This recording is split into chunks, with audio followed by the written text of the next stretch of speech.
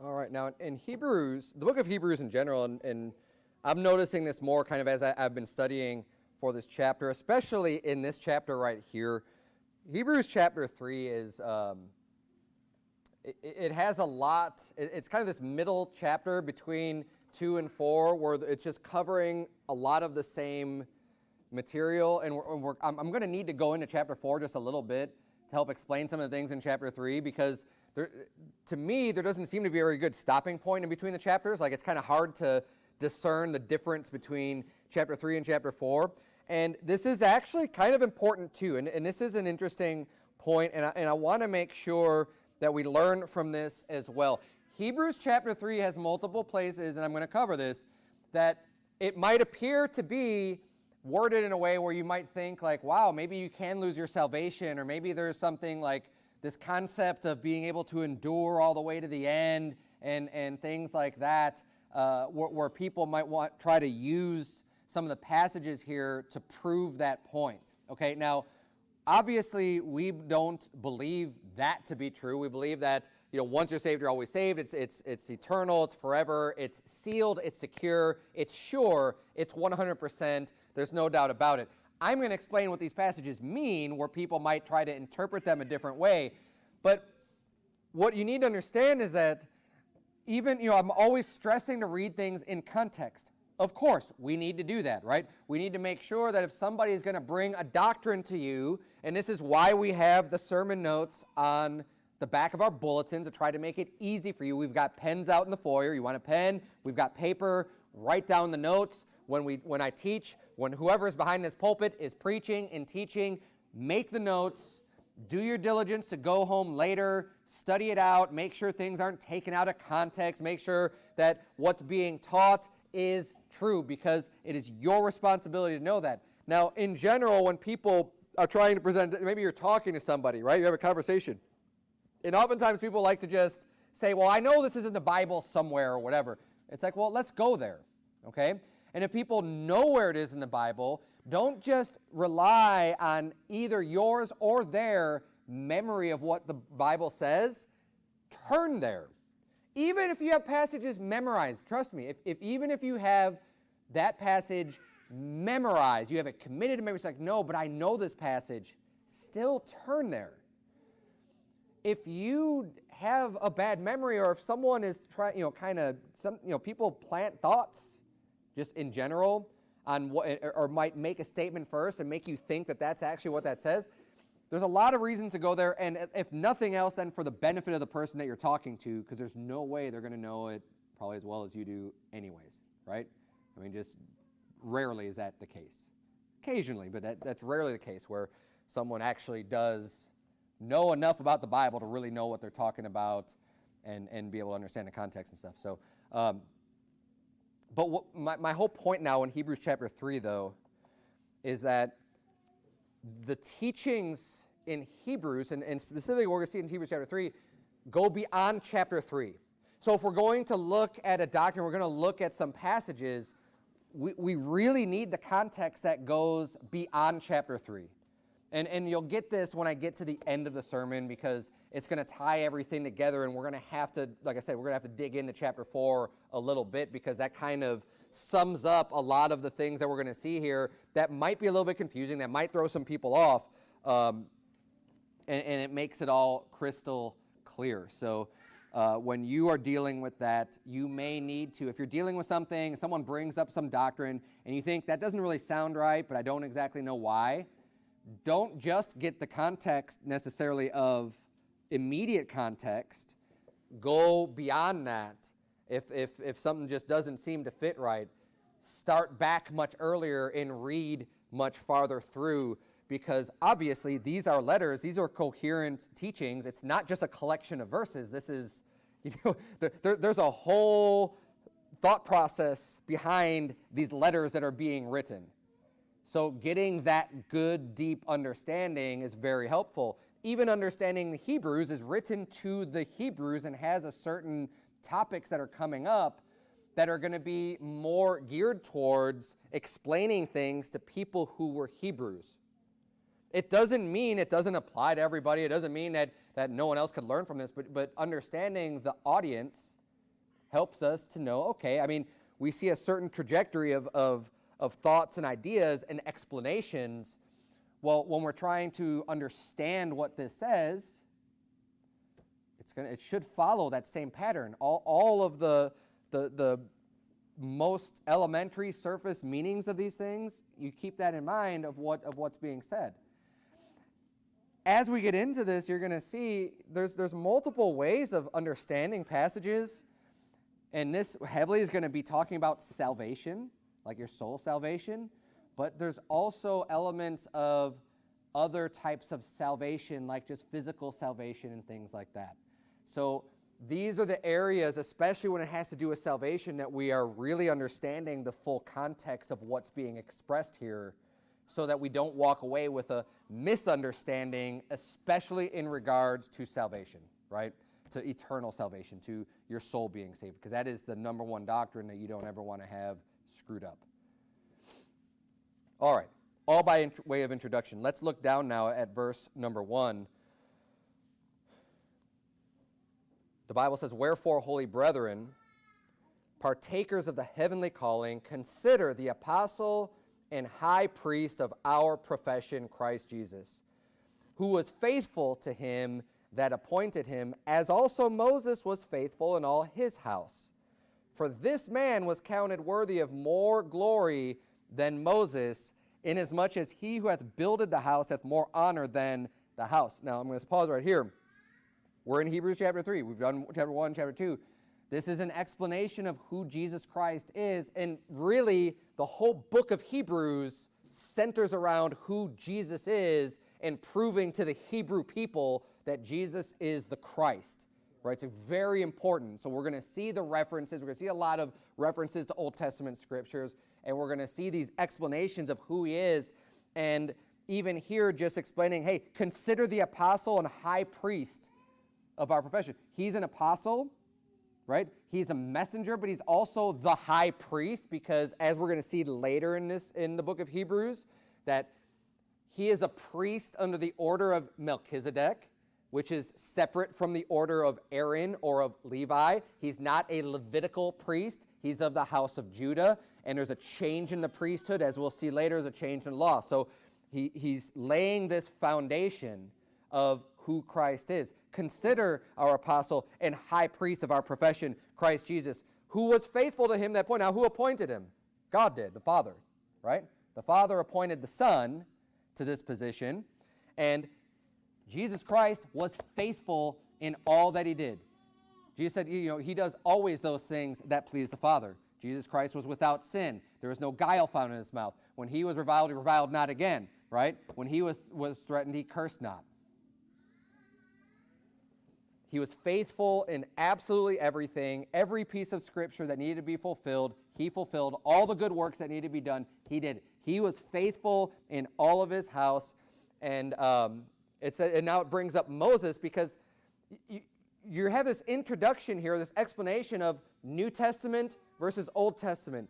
Jesus Christ is representative of New Testament, right? The New Testament is his death, burial, and resurrection. That's the blood that was shed sealing that New Testament. A testament is not a force unless there be the death of the testator, right? Jesus was the testator, and his testament became force after his blood was shed, sealing that new covenant, that New Testament, Jesus Christ. Whereas Moses used the blood of bulls and of goats to seal that old covenant of the law that was given to him in the mount, right? In Mount Sinai, and he delivered that to the people. That's the old covenant. So Moses is representative as the figurehead of the old covenant, and Christ, of course, the figurehead of the new covenant. And he's explaining how, well, hey, Moses was found worthy. He was found faithful in his house. He was a man of God. He was actually a type of Christ. He was a Christ figure. He was very meek. He was very humble. There are many attributes and stories about Moses that you could look to as being Christ-like, and kind of prophesying through Moses the Christ to come. And even the prophecies, Moses himself spake that there's going to come one after him, right? That you're going to obey his words, similar to John the Baptist, who was saying a same type of thing. Obviously, John the Baptist had a much shorter amount of time to wait, but Moses prophesied of the Christ to come. And now we have this comparison between Moses and Jesus, and this comparison is also going to demonstrate the huge difference between the Old Testament and the New Testament, the Old Covenant and the New Covenant, how much superior the New Covenant is to the Old Covenant. The Old Covenant was impossible to keep. It's the law. The Old Covenant was, you do all of these things and you'll be blessed, and if you don't do these things, you'll be cursed. Well, the problem is that we've all broken the law and have been found guilty. So we're all cursed, right? That's the problem with the Old Covenant, is that we end up all being cursed. Now, the law is still good. The covenant is still good in itself, but the New Covenant is so much better. It's far superior because Christ was able to fulfill that Old Covenant while simultaneously then being able to offer salvation and eternal life to those of us who fell and were not able to keep the Old Covenant. And on every level, the New Covenant is better. It's free, it's a gift, it exalts the love of God. There's so many aspects. I could go on and on and on about the how much superior it is. But even down to the figureheads themselves, right? The New Covenant is better than the Old Covenant. The Bible says here in verse 3, "For this man was counted worthy of more glory than Moses." Now, Moses was one that everybody looked up to. I mean, the Pharisees, the Sadducees say, like, Moses, right? Well, Jesus was counted have more glory than Moses, inasmuch as he who hath builded the house hath more honor than the house. For every house is builded by some man, but he that built all things is God. And it's another testament to the fact that Jesus Christ is God, explaining that, look, the guy who builds a house, builds a building, builds something, that house may have a glory, right? Wow, that looks great. Some brand new fancy building. Doesn't that look great? Well, the guy who built that gets more credit, more respect because he created that beautiful thing, right? The thing's just an object in and of itself, but the creator of that object, of course, gets so much more recognition and glory and credit to be able to produce such a beautiful thing. Well, that's the same thing with God and his servants and his people, right? Like, Moses is just a man. Moses was created by God. Moses was created by Christ. Christ is so much better. Whatever glory or credit or honor that Moses gets, well, he got that credit and glory through Christ anyways, through the power of God. And so much more glory is on Christ. Every house is built by some man, but he that built all things is God, which we already read earlier. Christ made all things. God, the Father made the world through his Son, through Christ. Verse 5, "And Moses verily was faithful in all his house as a servant for a testimony of those things which were to be spoken after." Like I said, he is a figurehead or a type of Christ. How many times did Moses intercede for the people in the Old Testament, right? In the book of Exodus especially, when you see the children of Israel going through the wilderness, and he's always entreating, and they're sinning, they're doing wrong. He's like, man, I got to make a sacrifice for these people. God's upset. God's angry. He's going to destroy this people. I'm going to intercede. God, if you could please just forgive the people. And he even gets a point where he's like, and if not, basically like, let me be blotted out of your book, right? Like, forgive them and let me take the punishment, which is the heart of Christ, because it's exactly what Christ did for us. So Moses was faithful in all of his house. He was faithful to the word of God. He was faithful to the Lord, but he was faithful as a servant. And the key difference between Moses and Christ is that Moses was a servant, but Christ is the son. Moses is a servant in the house, and Moses is serving faithful, and he's doing what he's supposed to be, but it's not his house, it's the son's house. Right? It ultimately all belongs to the Son. The servant is there. He could be doing a great job, doing a good work. Everything's good. But you know what? There's a huge difference between a servant and a son. Moses verily, verse 5, was faithful in all his house as a servant for a testimony of those things which were spoken after. So his life was a testimony of that which was to come. His faithfulness as a servant was the testimony showing and foreshadowing the Christ to come. But look at this, verse 6. But Christ as a son over his own house, whose house are we, if we hold fast the confidence and the rejoicing of the hope firm unto the end. Now, there's a couple things we're going to look at here. The first one being Christ as a son over his own house, whose house are we? So it's saying that we are Christ's house.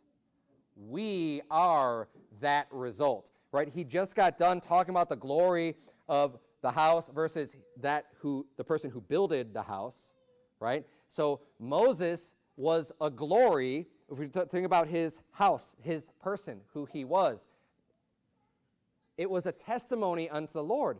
The good works, the way that he lived, the righteousness that he had its glory. He was a great man of God. But you know, the person who built that house of Moses gets way more credit than Moses. Just like if we live righteously and we could have a good testimony unto the Lord through our building of this house with the good works that we do, you know, there is a glory associated with that, but it's nothing compared to the glory of Christ in you that allows you to do those things. Now, if you keep your place here, turn if you go to 1 Corinthians chapter 3, we're going to get the same concept being taught again in the New Testament of being this house of God, and how our bodies are the temple, our bodies are a house, and what we do here does matter, and there is a building of this house, a building of who you are in this life, and it does matter. 1 Corinthians chapter 3, look at verse number 9. The Bible says, for we are laborers together with God. Ye are God's husbandry, ye are God's building. So there's two types of things he illustrates to help us understand this concept. We're laborers together with God. It means we're working with God. Not just working for God, we're working with God. And he says, you're God's husbandry, right? And with husbandry, think about animals on a farm, right? That would be husbandry. Oxen plowing a field. The oxen don't go out and plow the field by themselves. There's going to be someone driving the oxen and guiding them and making them go in the way that the master wants them to go, right? But the oxen are important to do that work. And it's the same thing with serving the Lord. For us, it's a similar example. God will empower us. God will lead us. God will direct us. God will point us in the right path. God will tell us where to go, where to work, what he wants us to do. But we need to be the ones doing the work. I mean, we're the workhorses. We're the oxen. We're the husbandry. But we work. That's how we work together with God. When you think about we work together with God, I'm not saying like God says something and we're like, you know what, God, I think I got a better way. How about we do it this way? That's not the way this relationship works of working together with God. It's he's in charge and you're doing the labor, right? You're doing the work. He's the boss. He guides you, gives you everything that you need, and says, okay, this is the way we're going. Now, the cool thing about Jesus is he's also a brother, and we saw that a little bit last week, and we're going to continue to see some more of that too as we continue in this book, that he gets in the yoke with us. So not only does God direct us, but he also will work with us.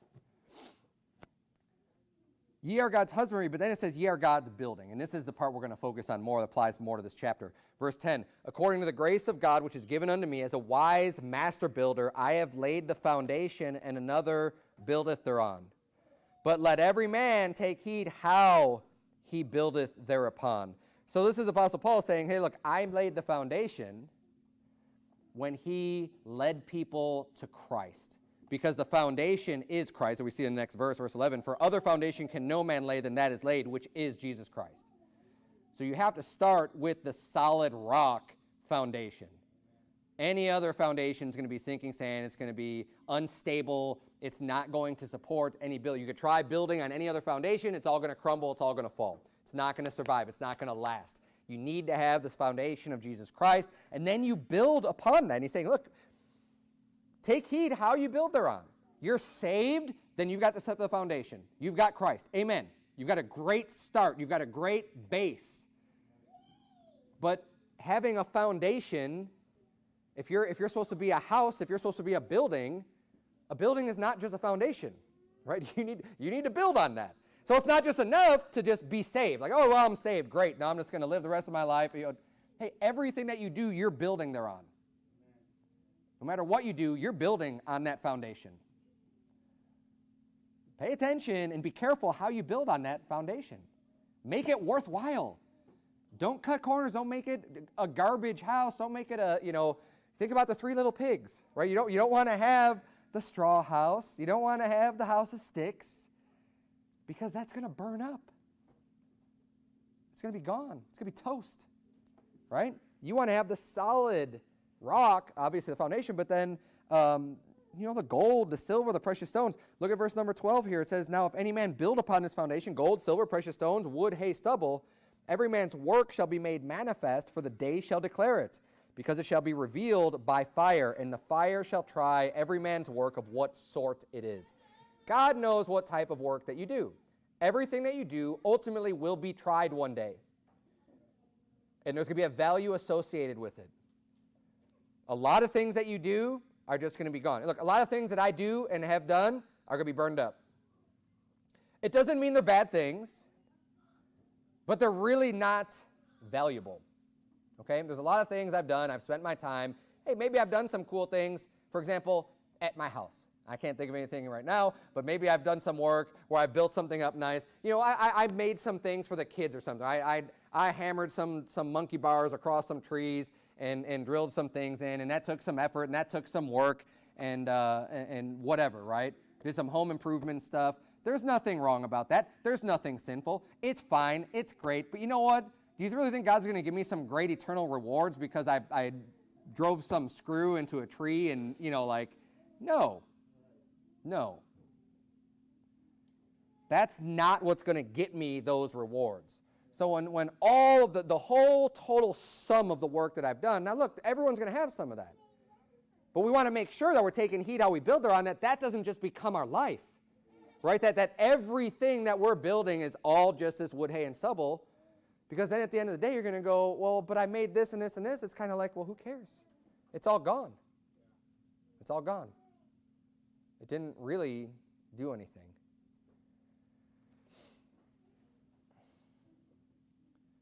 Every man's work is going to be made manifest. It's going to be made known. It's going to be declared, what did you really do for Christ? And you want to be careful not to have this attitude where you think you're just doing everything for Christ. There's a lot of people out there who just think, man, I am just an awesome Christian, and I'm doing so much for the Lord, that in fact aren't really doing much of anything. It's the same type of person I brought up on Sunday that thinks like they're preaching the gospel when they're building a house as a missionary.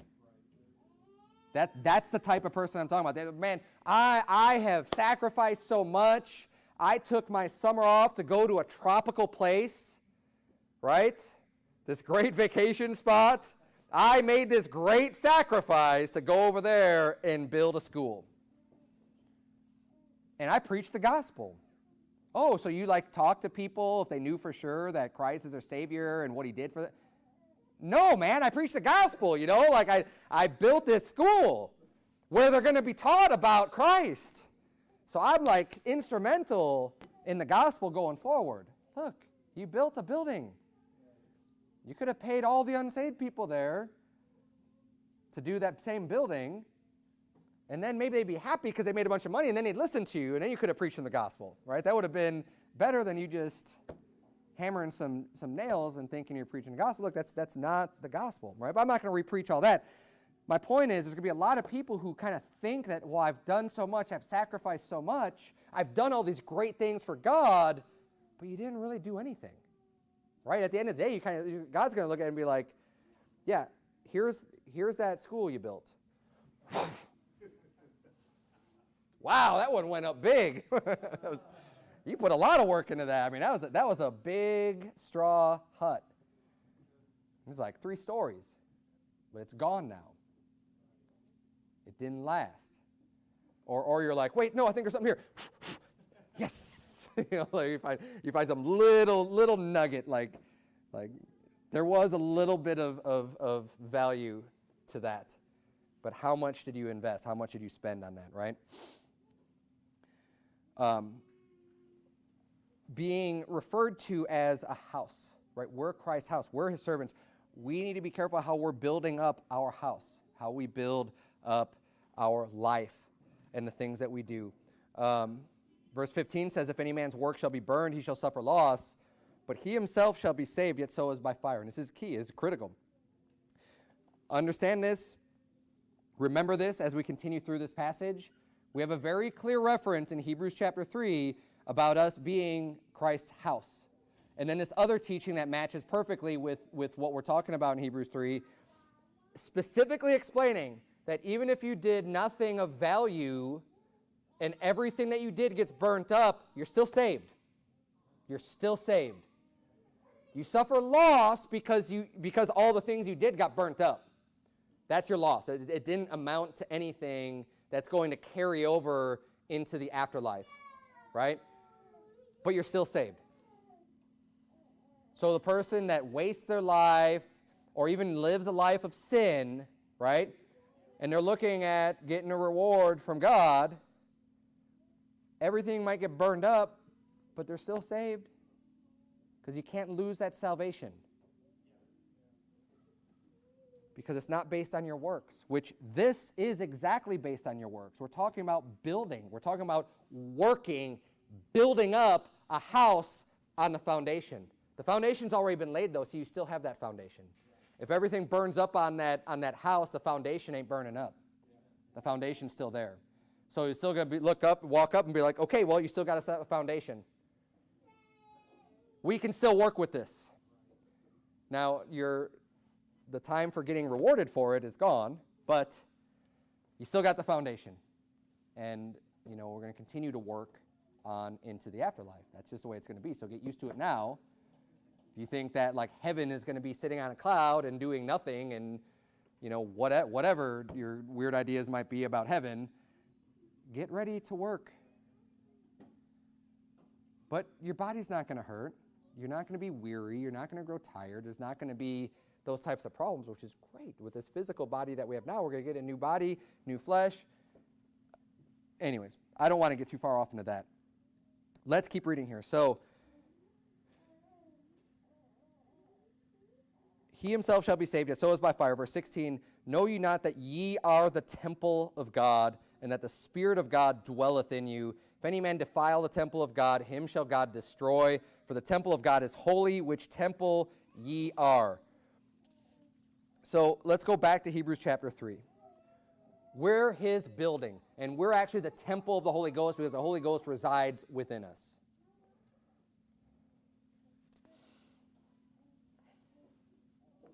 Now, to get back in the context of Hebrews 3, I'll just reread verse number 5. And Moses verily was faithful in all his house as a servant for a testimony of those things which would be spoken after. Oh, man, you know what? There is a good breaking point here, and I forgot to bring up one other point, and I don't want to miss this point. This is actually really important because this is going to tie in with this next point anyways. Actually, here, let's read this next point, and then I'll go back. Okay. Hebrews 3, verse 5. And Moses verily was faithful in all his house as a servant for a testimony of those things which are to be spoken after. But Christ as a son over his own house, whose house are we, if we hold fast the confidence and the rejoicing of the hope firm unto the end. And I'll get into this a little bit in a little bit. Because it adds a condition. If we hold fast the confidence and rejoicing of the hope firm unto the end. Now, I believe this to be true just as it's written. I'm not going to try to give you any weird, what this really means. Look, it means what it says, okay? But this still doesn't mean you could lose your salvation. But we'll get into that in a minute. That's why it's important that when we saw the building reference, hey, look, you're still saved, even if everything burns up. Very important. But let's keep reading here. Verse 7. Wherefore, as the Holy Ghost saith, today, if you will hear his voice, harden not your hearts as in the provocation, in the day of temptation, in the wilderness, when your fathers tempted me, proved me, and saw my works 40 years. Wherefore I was grieved with that generation, and said, they do always err in their heart, and they have not known my ways. So I swear in my wrath, they shall not enter into my rest. Now, this is where we have a lot of things going on in one sense. The book of Hebrews, in general, I would say, is written to believing Hebrews, right? But there's also aspects of Hebrews where I think it's more broadly, there's writings more broadly written to the whole nation of Israel, like all of God's people, physically speaking, because they're obviously being talked about here. Now, we have the references of Christ saying, well, hey, if you were Abraham's seed, you would do the works of Abraham, right? Making a distinction between the fact that they're physically Abraham's seed, but spiritually they're not, right? Similarly, we're seeing here when he says, when your fathers tempted me, proved me, and saw my work 40 years, and he's saying, I was grieved with that generation. They didn't have any faith. I swear in my wrath, they wouldn't enter into my rest. They didn't make it into the promised land, which figuratively is an illustration of, hey, if you don't believe, you're not going to make it into heaven. You're not going to be saved, right? Those that don't believe, don't make it into the promised land. Those that don't believe, don't enter into rest. But when he says, your fathers tempted me, he's not referring to the people he's talking to right now spiritually, just being spiritually dead like your fathers that killed the prophets, right? Like Jesus was talking to the Pharisees. But he is referring to the people as a whole and making reference to that time. Why am I taking so much time talking about this? So that we don't misunderstand and misapply Scripture. I hope you're following what I'm trying to drive at here. There's a truth being expressed that references things that happened during this time in the wilderness here, the day of provocation, and not hardening your heart. Hardening your heart is something that can be done by a believer as well as an unbeliever. So there's kind of a lot to understand about this because there's multiple applications you could make, but we need to be careful in how we make the applications that we're doing it correctly.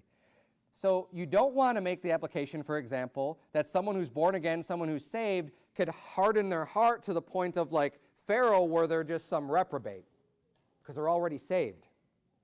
Versus someone who's unsaved that may harden their heart and may end up just being too late for that person and say, well, now, like where God says in verse 11, so I swear in my wrath, they shall not enter into my rest. Now that statement is made, God got angry with the people who weren't believing. It says here, they heard, today if you will hear his voice, harden not your hearts as in the congregation, in the provocation in the day of the temptation in the wilderness, when your fathers tempted me, that means tested, proved me, and saw my works 40 years. They kept testing God, not believing God, and they saw his works. They were witness to this stuff, yet they still didn't believe. They hardened their hearts. God was grieved with that generation. He's like, they're always in error, not just because they're sinners, but in their heart. They have a wicked heart. They're just always in error in their heart, and they have not known my ways. So as a result of this, he says, I swear in my wrath, they shall not enter into my rest. This is while they're still alive. This is before they're even going to come close to entering into the promised land. He says, not going to happen. This is a point of no return that's being expressed here that God had with the children of Israel in the wilderness. So in the wilderness, God's just like, you know what? I've had enough of it. You guys are not entering into my rest now.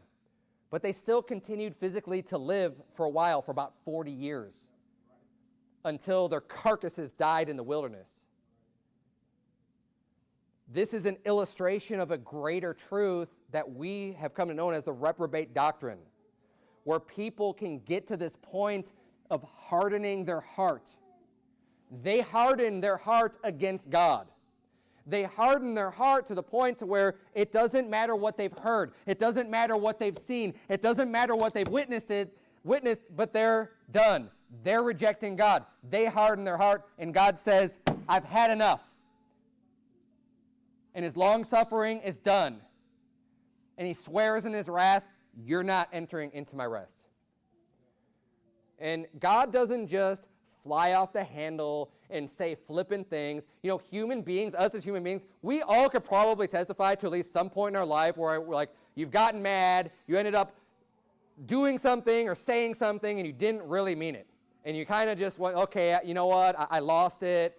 I lost my cool. I lost control. You know, I didn't really mean what I said, so I'm going to backtrack, and I'm not going to, you know, whatever it is I said, I'm not going to do that, right? Where you're just like, maybe I just went overboard.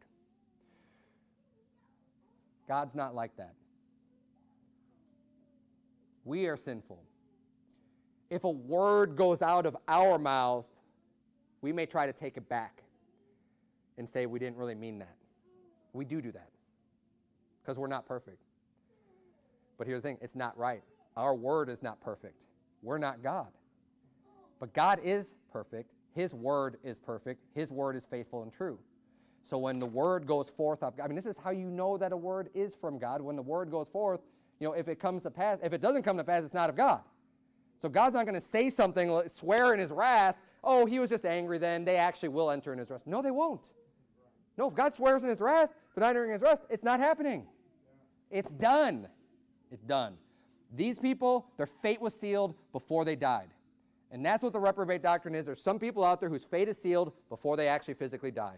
This concept of it's never too late for anyone, there's always a chance, you could always get saved, is not true. It wasn't true for the people back in Egypt, which obviously you can say, oh, but that was physically going in. Yeah, I know. But why did he even say it? Why did it even happen? Because the greater truth is the spiritual application of that physical event that happened. Does it really matter that much that they died in one geographical location versus another if it's all just about the physical? Who cares, right? That's not that big of a deal. The big deal is what it's representing. The big deal is what the teaching is. The big deal is what it all means. This also fits in at the beginning of this chapter, which I kind of skipped over this.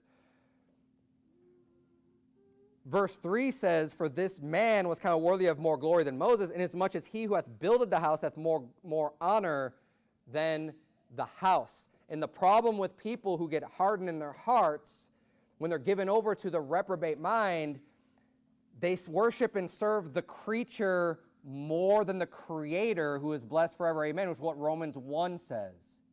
Romans 1 talks about the reprobate, and these are the people who, instead of recognizing and honoring the Creator of all things, God, they end up worshiping the creation. They would take the man instead of God that made the man. They would worship the building instead of who made the building, right? They've got that backwards. They worship these animals and stones and trees and figures and whatever instead of God. Any other thing, any other creation other than the Creator. And, you know, they're wise in their own conceits. Their foolish heart is darkened. They think they're smart, but they're really fools. They worship and serve the creature more than the Creator. That's where it starts, and then their heart gets hardened. Or, you know, in that process, their heart is hardening towards God, right? To where they're just, then it gets to the point where it doesn't matter, and they're done. And then God says, okay, I'm swearing in my wrath, you're never going to enter into my rest. Now, I'm not going to turn there. If you want to, you can go back and look at Psalm 95. This section where it says, starting in verse 7 of Hebrews 3, today if you will hear his voice, harden not your hearts as in the day of provocation, is found. It's a direct quote from Psalm 95, verses 6 through 11. And I didn't see anything to add from going back to this reference. It's pretty verbatim of what it says in Psalm 95. You could just basically read the same exact thing. It's just another account. Hebrews 3 is quoting that Psalm 95 and using it more in context here, or giving us an extra teaching on it to help us understand what Psalm 95 is all about. Verse 12, take heed therefore, brethren, lest there be in any of you an evil heart of unbelief in departing from the living God. Now, here you could say, well, why would he say that? Because I thought that you can't be reprobate. Well, you can't be reprobate, but you can still cross lines with God. You could still, as a believer, harden your heart towards God, not in the sense of being like a Christ rejecter, right? But you could definitely deny God before man, and then God will deny you. Okay, you could definitely do things that that will make God angry, even to the point of maybe taking your life from you on this earth, just extinguishing your life. There's a lot of things that you can do by, in a sense, rejecting the Lord, where He is going to then come down on you. We don't want to have an evil heart of unbelief. And I would say this much too. I bet you some of the people that died in the wilderness were saved spiritually, but they didn't have the faith when they needed to have it in order to make it into the promised land, because of the picture that was representing. It was painting a different, a very important illustration, and it had to be done correctly. And I forget, I preached on this quite a while ago, where sometimes you may not understand why would that, like, some things may seem extreme in the Bible, of like someone like losing their life or something. You say, well, why would God do it for that? And the reason why, oftentimes, or what you can see in some cases at least, is because what is being expressed in that story has a greater meaning and a greater truth to it that has to be exactly right. And if it's not, then in order to show what God's trying to illustrate, well, it's faith without works, or else you're dead. It's faith, it's faith in Christ, right, for yourself as your Savior. And it has nothing to do with works to earn your way into heaven, because if you think that has anything to do with it, then you don't have eternal life, right? In this case, they didn't have the faith. They didn't trust that God was going to defeat their enemies for them. They didn't trust that God was going to give them the victory. Well, we need to trust that Christ has given us the victory over death and hell, right, in order to be saved. So if they're not trusted, but you could say, yeah, but they're just talking about beating these giants, right? Yes, they are. And that's why I say they could have spiritually been saved and then had a moment of weakness and been and heard all these other people talking about them and like got talked out and going like, man, I don't know. Maybe we shouldn't do this. Because they made that decision, they're going to suffer the consequences for it in this earth. It doesn't mean they didn't go to heaven. But because God's trying to teach us a greater example, they couldn't have gone into the promised land now. They sealed their fate early and just said, okay, well, that's it. So for us, there are instances we could get into where physically we may end up in a situation we're just not going to be able to get out of it. Here. It doesn't make you unsaved. It doesn't mean you've lost your salvation.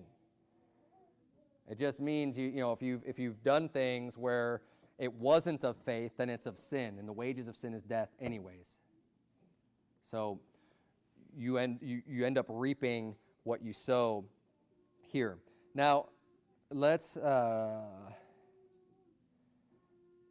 a few more verses that come up, because I said we're going to get back to if we hold fast the confidence and the rejoicing of the hope firm unto the end. And I'll just say right now, as I said before, I believe this to be true.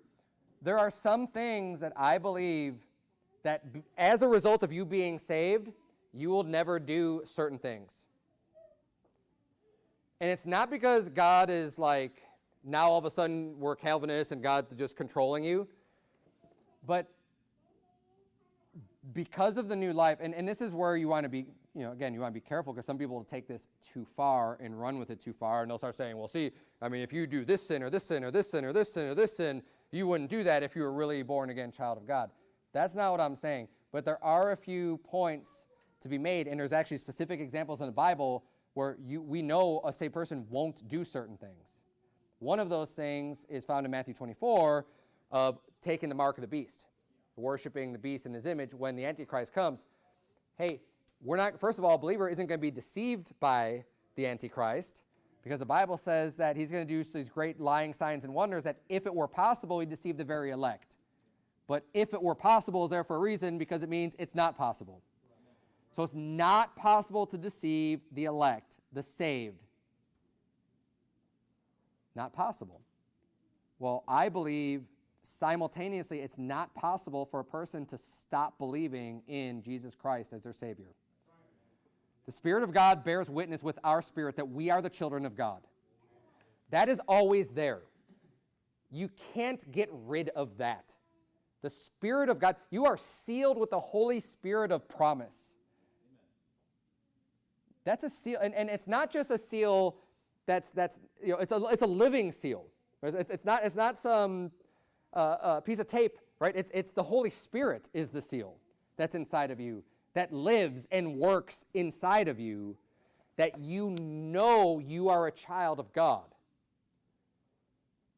And once you are a child of God, there is no denying. Now, people will have, when you're trying to explain salvation to them, may come up with a question of going, well, what if a person stops believing? Because as you're trying to teach them, all you have to do is believe.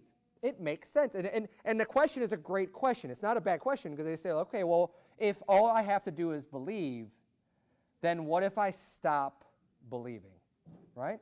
Now, the Bible still answers that. One, just logically, because if you have eternal life or everlasting life, that can't end, or else it's not really eternal, right? That's one understanding. But another one is just, in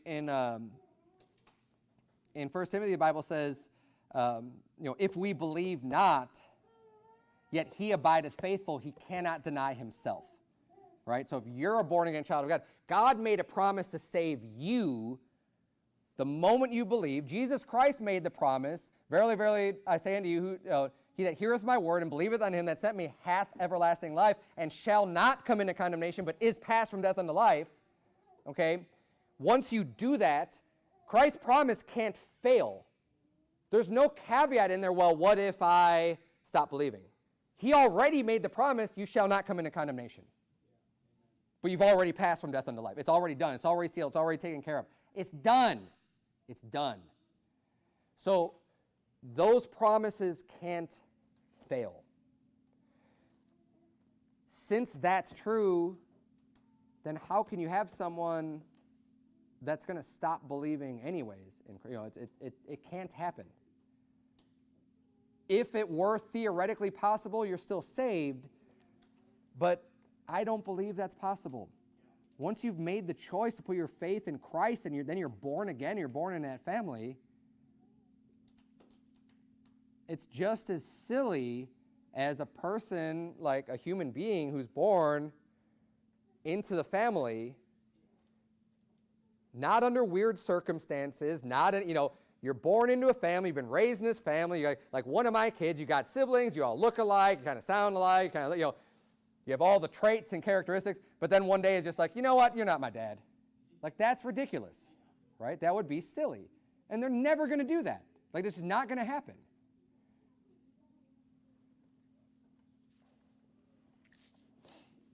So we don't have to worry, because this is still a true statement.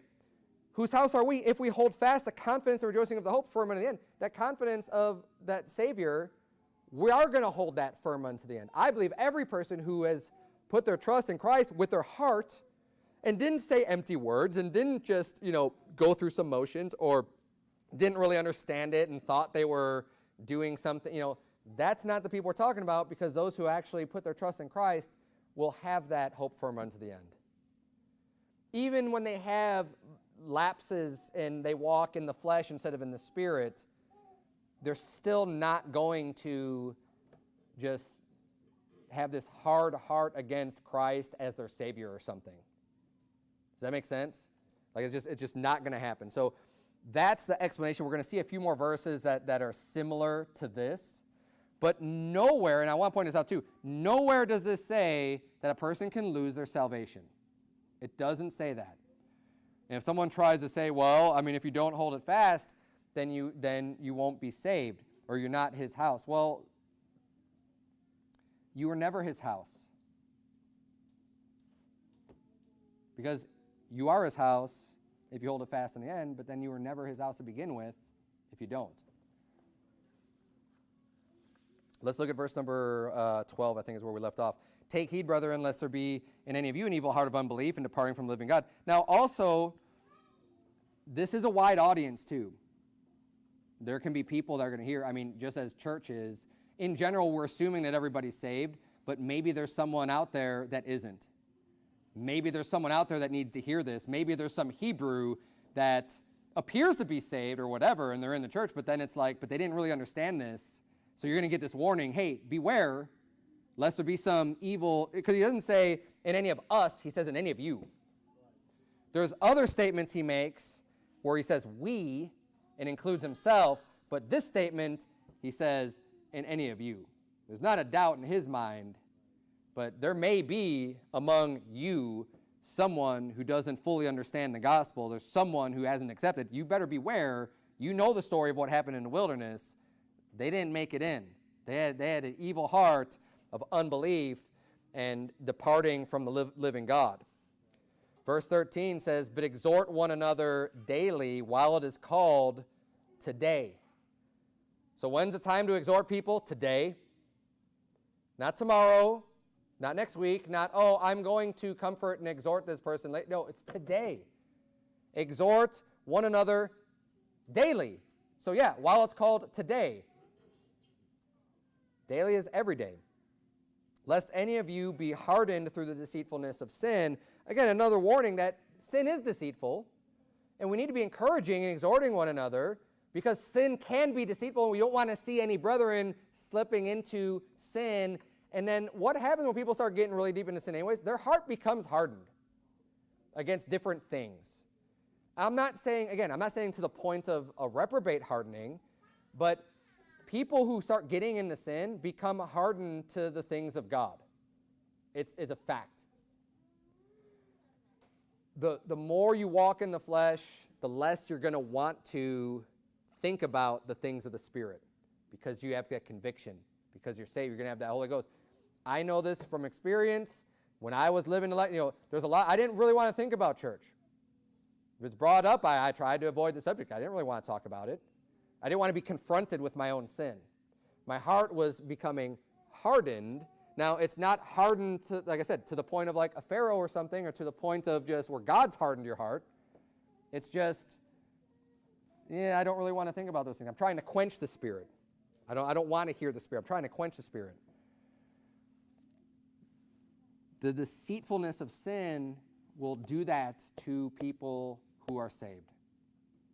And that's why we need to exhort one another to try to encourage each other. Hey, don't go down that path. Don't do that. That's not good for you. And be helpful. Sin's very deceitful.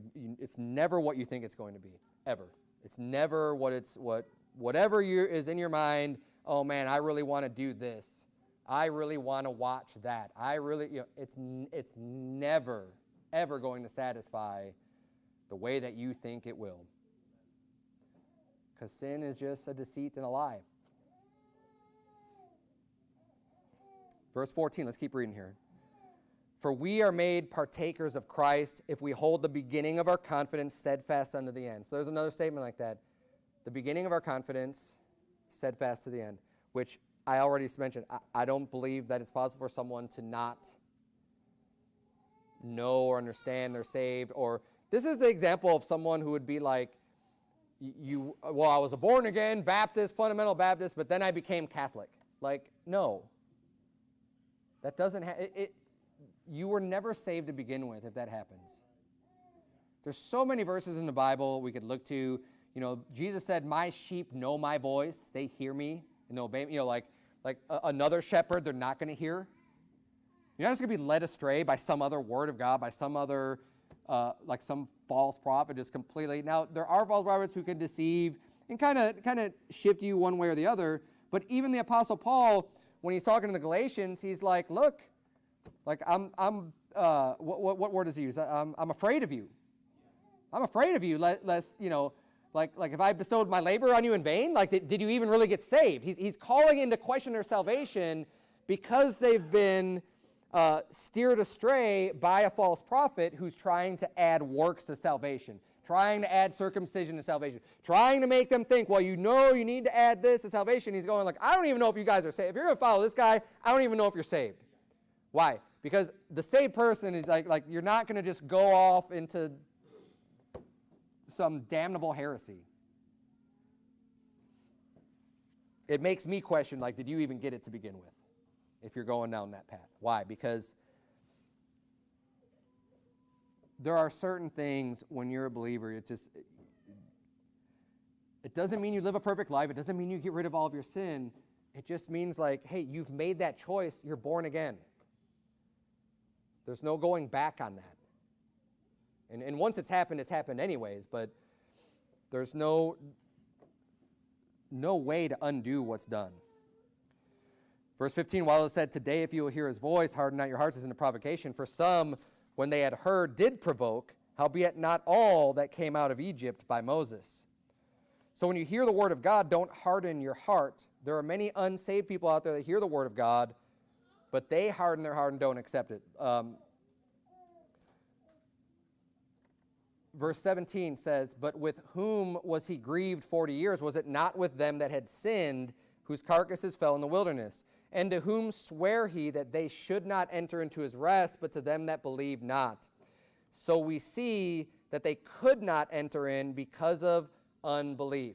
Now, someone might try to take that and say, well, see, they did believe, but then they stopped believing, so they didn't enter into the rest because of that. Not true. Like I mentioned, this is an example showing a greater picture. And let's go into Hebrews chapter 4, because I want to make sure you understand this, because this is where it all kind of culminates. The first two verses. Let us therefore fear, lest a promise being left of us entering into his rest, any of you should seem to come short of it. So he's going to kind of answer this question. Well, if any of you seem to come short of this promise of entering into his rest. For unto us was the gospel preached as well as unto them, which in itself is an interesting verse saying that the gospel was preached unto them. I thought they were in the Old Testament. Yeah, they were. It's the everlasting gospel. But the word preached did not profit them, not being mixed with faith in them that heard it. So the word gets preached, but you have to have the faith. Once you have that faith, promised land is your home. This explains the people who couldn't enter in because of unbelief. It's an illustration of, hey, the word was preached, the gospel was preached, they heard the gospel, and this also is why it applies to salvation, because he's talking about the gospel, he's talking about people being saved. But this illustration is showing you that if you don't believe, it doesn't matter how much you're around it, doesn't matter how much you hear it, if you don't believe, you're not going into the promised land. You're not saved. But that's all it takes is the faith. They didn't have to do anything else. They didn't have to fight any battles to be saved. They didn't have to go and fight against Pharaoh and Pharaoh's armies. God took care of all that. Now, they were going to go in and conquer and drive out the Amalekites and stuff and all the other Canaanites, but that wasn't the requirement to being able to be given that land. That was the Christian fight after they're saved. And we all have a Christian fight to fight after we're saved, and there's enemies to go up against. But the inheritance from that moment forward, that belief is theirs to move into. So I don't know. Hopefully that was, you learned something from this passage. It's important to get the whole context here. There's definitely some things where I could see where people might say, well, look, if you don't hold your confidence and rejoicing of the hope from unto the end, then you're not his house. I get it. It's true. But I don't see a saved person not having that. Now, what does that mean exactly? How does it play out? People want to nitpick on the details, going like, well, what if and I'm not preaching this to try to cause doubt also in your heart. I hope you don't get that from this sermon, because I do also believe, I'm going to close on this, people can have a question or some kind of doubts, especially when you're living a sinful life. I experienced similar doubts. Now, the doubts that I had, I would question myself, how can I say that I believe this when I'm doing so many things against what this book says? And that's a reasonable doubt to have. And my question wasn't, do I need to do works to be saved? It was, did I believe? Because I'm not, because I did believe, right? So I do believe, and I did believe, even when I was in sin, I still believed. But I was questioning myself because I could just see, why are so many of my actions contrary to this book if it's something I claim to believe? A kind of internal debate with myself going how could you say you believe this, Dave? You're not really listening to it. But deep down, I knew I was saved. It happened. I was born again. And that's the we're his building. I still held that hope. I didn't reject that hope of salvation in Christ. I didn't reject and just be well, you know what? Now I'm just going to be an atheist. It was, the doubtfulness had to do with just my own actions of doing these things. This type of language in Hebrews 3 should not make you doubt if you're got some sin in your life going well, I don't even know if I'm saved now. If your trust is in the Lord Jesus Christ as your Savior, you're saved. Now see, even not getting good teaching, even being out of church, even not really reading my Bible, because I was saved, I knew that. At the end of the day, I knew that. Through all the doubts, through all the questions, through everything else, there was one thing that stood firm. I knew I was saved. Because that's something that no one could take away. It's something that's personal between you and God, that you know you're saved because you put all your trust in the Lord Jesus Christ. And praise God for that. And nothing can ever change that. That hope will always be there. A person who's truly born again will never go and just completely reject the Lord and go off the deep end. And we're going to get into this, especially as we get into the next few chapters. This concept of reprobate is going to come up again. So just keep that in mind as we go forward. Let's bow our heads, have a word of prayer. Dear Heavenly Father, Lord, we thank you so much for your word. We thank you for this teaching. We thank you for all the truth that you give us in this book. God, I pray that you please help us to learn and to grow more and more. I pray that you would please help us to learn from all the stories, especially in the Old Testament. We thank you for giving us a better covenant. I pray that you please help us to make the proper applications of the truths and of the symbolism that is found in the Bible. And I pray that you would please help us to not harden our hearts, that we'd be able to exhort each other and encourage one another to live righteously and to not indulge in sin, because sin is just deceitful anyways, dear Lord, and it's just going to drive us away from you and drive a wedge in between us, Lord. We love you. We want to serve you. Please bless this church, and please keep us all safe as we go our separate ways this evening. In Jesus' name we pray. Amen.